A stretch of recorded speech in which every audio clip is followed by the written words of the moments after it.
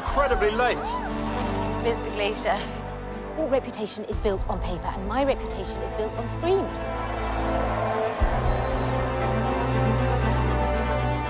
Liz Jones was perfect for Amelia because on the one hand she has fragility and vulnerability to her, and then on the other side she has this immense strength. I'm a really good aeronaut, and I want to use what I'm good at. It was a very physical role. You had to endure great physical challenges. It was so different to any part that I'd seen her play. Her physicality is sort of formidable in this film because she was actually up there doing it all.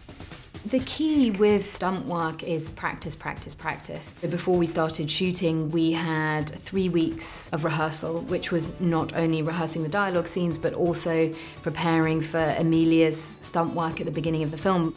What are you doing? Giving the people their money's worth. Felicity's trained with an aerialist because she wanted to create that almost circus-like performer element. It's going to be a physical film. Felicity is incredibly acrobatic, climbing around the basket and hoop and loads of stuff that I expected would be double. I actually thought it was a stunty, and then it was actually Felicity up in the hoop. It's great to see, basically. And so it begins. Felicity Jones is one of the toughest people I have ever worked with. She really wanted to make sure that every moment was truthful emotionally and physically for Amelia Wren.